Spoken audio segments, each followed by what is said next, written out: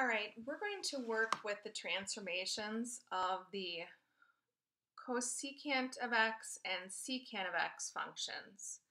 So above that, I wrote their inverse functions.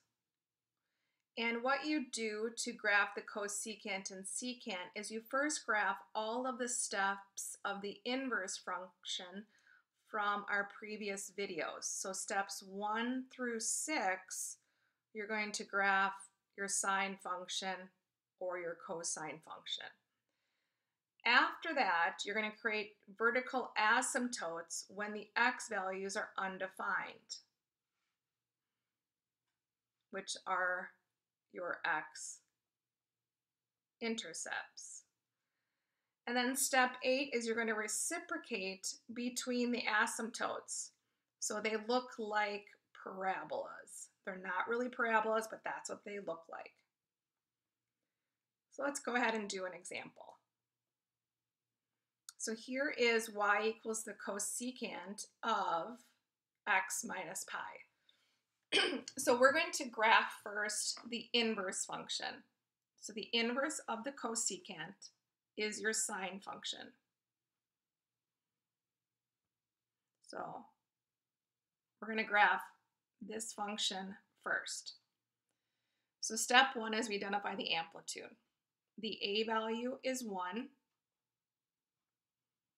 We won't really have an amplitude, but this helps us to identify if we have a stretch. So no vertical stretch. If our a value was negative, we'd have a horizontal reflection. We don't. Then we identify our b value. Our b value is in front of the x. So 2 pi over 1 is 2 pi. Then if there's a vertical shift, there would be a d value. In this case, there is none.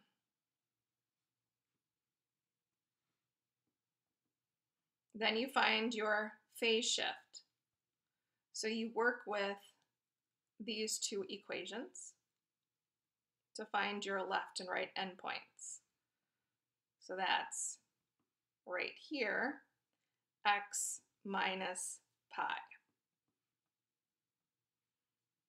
So the left endpoint, x minus pi, set it equal to 0, and then solve it for x. So you're going to add pi to both sides. Your right endpoint, set it equal to 2 pi, and then solve it for x. So add pi to both sides, and you get 3 pi. So we're going to start by graphing the sine function. And we'll want 2 full revolutions labeling your x and y axes. So I'm going to go down and graph that first. So to review, there was not a vertical stretch, no horizontal reflection. It had a length of pi, no phase shift, or sorry, there was a phase shift of right pi.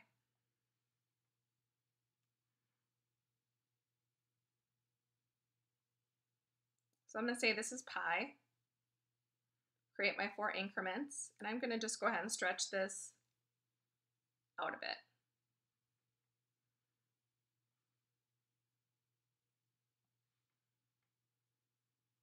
And this would be 2 pi. Actually, that left endpoint was 3 pi. All right, so halfway point would be 2 pi. Halfway between pi and 2 pi would be 3 pi over 2. So each increment is pi over 2. This would be 5 pi over 2. Now I'm going to do my amplitude. So this would be -1, and that would be +1.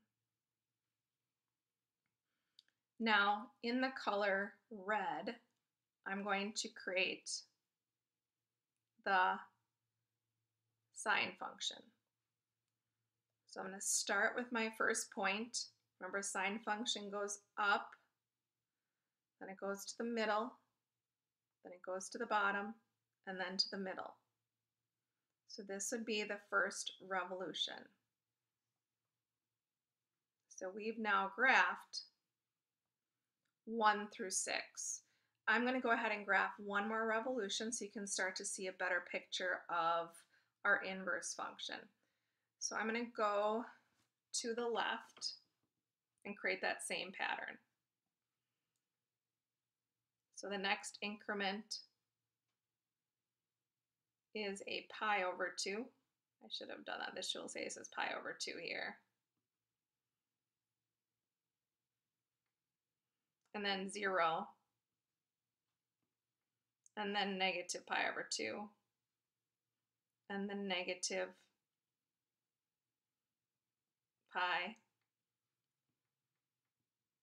And then negative 3 pi over 2.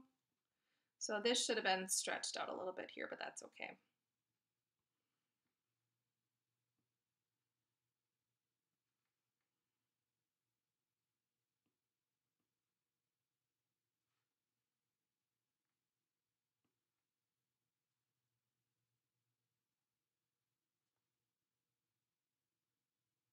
All right, so I'm starting to graph. So this is a little bit stretched out incorrectly. All right, now we've graphed the sine function. We're going to start to create our vertical asymptotes whenever it is undefined or touches the x-axis, the x-intercept. So we have one at 3 pi. We have another one at 2 pi, another one at pi. You can continue that. All right, now I'm going to just change colors to purple. So for your purple, you're going to do your equation y equals the cosecant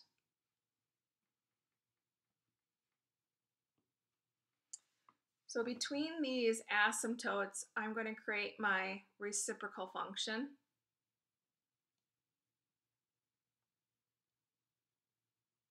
Like such. And that is our y equals the cosecant of x minus pi. Graphed out. And the red was the sine of x minus pi.